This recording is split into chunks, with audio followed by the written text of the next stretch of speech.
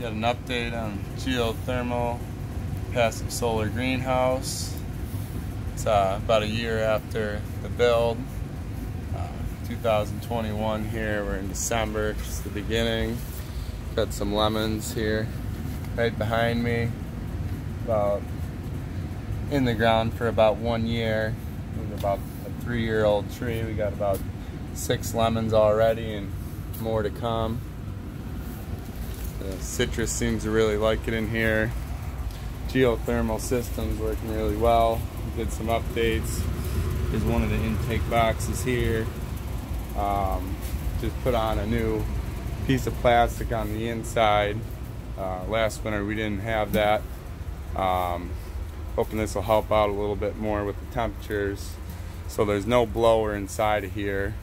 It's just put on the hoops with wiggle wire from the inside, and then we have kind of a chimney looking thing coming up here from one box, and then there's another one on the other box. But everything's been working well. Last year we got a low temperature in here of 37, which wasn't too bad. Last year we didn't have too hard of a winter. We only got down to about 0. So usually we get down to about -15, so it wasn't a hard winter. So we'll see this winter. Hopefully this layer of plastic will keep us a little warmer. Last night it got down to about 23. Right now we're at about 46, 47. Nighttime temperatures weren't too bad. The soil is about 48 degrees. The air coming out of the geothermal is about 54 degrees. This is all in Fahrenheit. We got some figs behind me here doing really well. We had to move them actually 2 times because they were taking over both the different spots. These are both 1 year old, well, 1 year planted in the ground.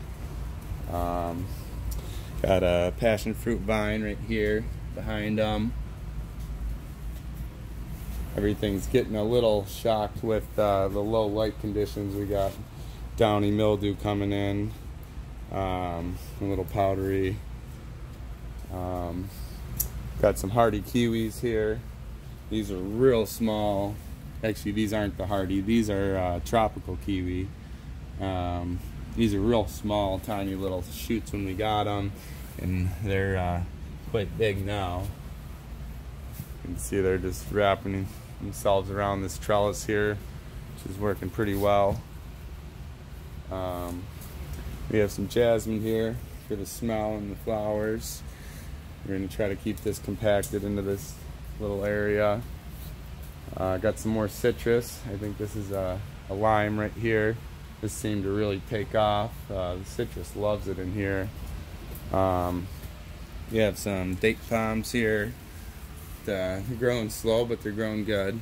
So, no complaints. Got another fig right here.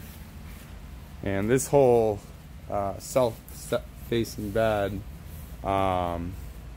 we've been planting a lot of greens and root crops in and just reburying them after they're done being harvested. We got some radishes here. Soil's really good stuff that we got in there. It's decomposing heavily, and we've been adding plenty of it. We got some mushrooms here coming up. Oh, it's healthy soil. I'll walk you down to the other side here. Got some cucumbers still. They're not too happy, but they're making it. And one lonely tomato. Oh, here's another tomato. Some nasturtium. This citrus tree just really does not want to quite go for us. Hopefully it'll start taking off sooner or later. The pomegranate's been just going crazy. We have a few of them. We've already taken a cutting. These are only a year planted in the ground. We have some beets over here. The beets are just going crazy, but I think we have a little bit too much nitrogen in the soil because our beets aren't huge, but our The greens are massive here. Peppers are just about out. I think we're gonna have to get rid of this one. It's looking really bad.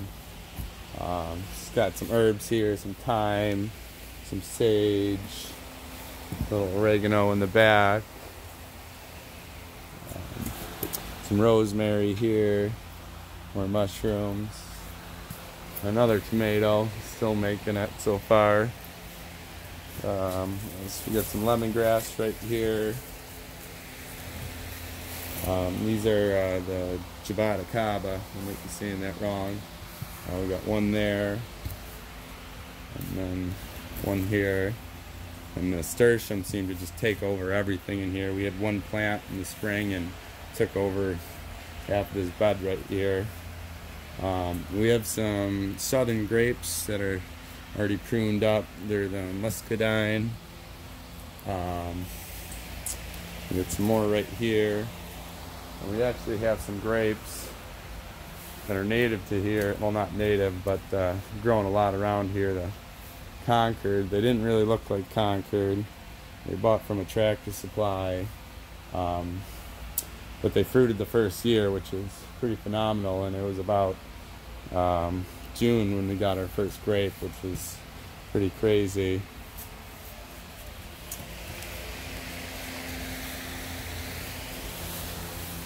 Come down here to the, got some asparagus, and that just loves it in here. Just a couple hollies just popped in there.